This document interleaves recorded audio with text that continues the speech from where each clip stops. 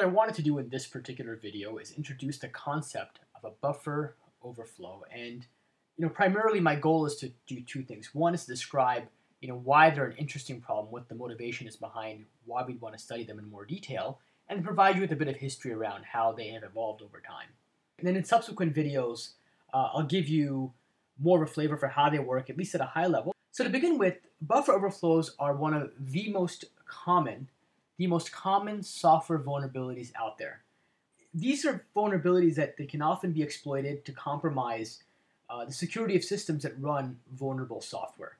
Now, attacks that exploit or take advantage of buffer overflows can be extremely powerful, and the reason they can be so powerful is they really allow the attacker what's considered the holy grail of exploits, and that is what we call remote arbitrary code executions, or remote arbitrary code execution. And really, this is where an attacker is given essentially free reign, carte blanche access to the system, and is allowed to effectively execute any possible set of instructions of their volition. Now, this doesn't always apply to every buffer overflow, but a lot of buffer overflows can lead to this type of remote arbitrary code execution. All right, and at that point, the attacker can really just wreak havoc in any manner that they wish on that particular system that's exploitable. Now, at one point, buffer overflows used to be the most common software vulnerability that was kind of out there.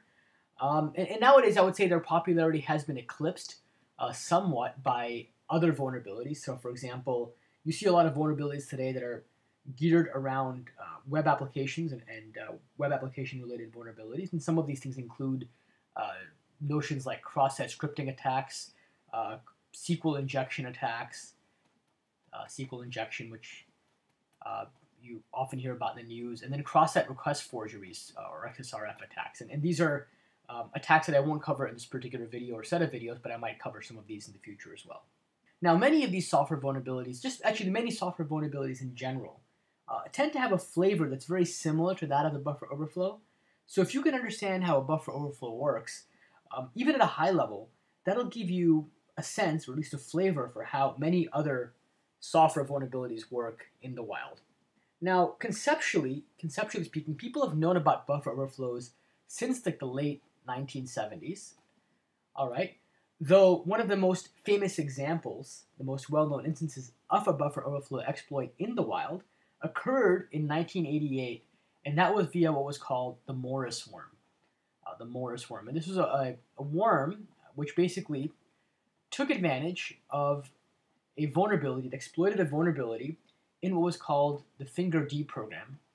The FingerD program is basically a program that is available on Unix systems, and it's basically used to respond to requests that are made by what's called a finger protocol. And the finger protocol itself is used for remotely obtaining information about the users on a system. So basically, Robert Morris, who is the person who wrote the Morris worm, actually found a vulnerability in the FingerD program. He exploited that vulnerability to create a worm that could spread across networks. And at that time, the internet was nowhere near the size that it is today, but that worm did take down quite a bit of the internet.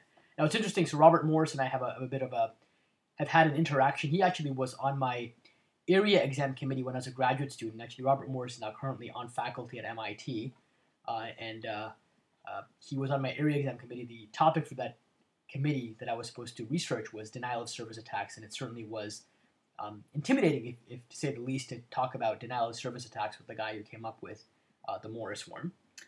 But that aside, I mean, and to be fair, I think that when he came up with this worm, he was doing it more as an interesting exercise in sort of technical ability versus something that was designed to cause a lot of damage. In fact, there was a small bug in that worm in terms of how it replicated that actually was responsible for some of the damage that worm caused. And I don't think his intention was necessarily to cause all this damage. He was trying to see if he could get a piece of software to propagate across a network. But since the Morris worm, there have been other instances of worms that have been, and other instances of malicious software that have taken advantage of buffer overflows that are more nefarious in nature. So one of the most well-known examples of that was in 2001 with the Code Red. The Code, let me spell that correctly. Code Red worm. And Code Red basically took advantage of a vulnerability, a buffer overflow vulnerability in IIS, and I believe the version was, I think, 5.0.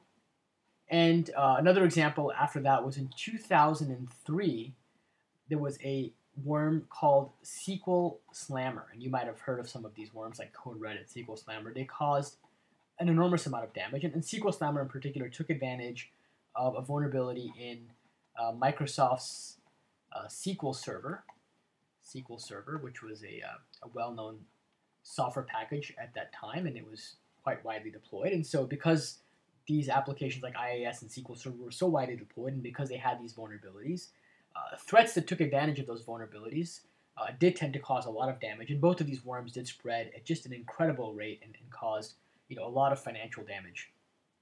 All right, so hopefully that gives you a sense for why buffer overflows are interesting to study and kind of how they've evolved over time. What I'm going to do in the next video is give you more of a flavor for how buffer overflows work.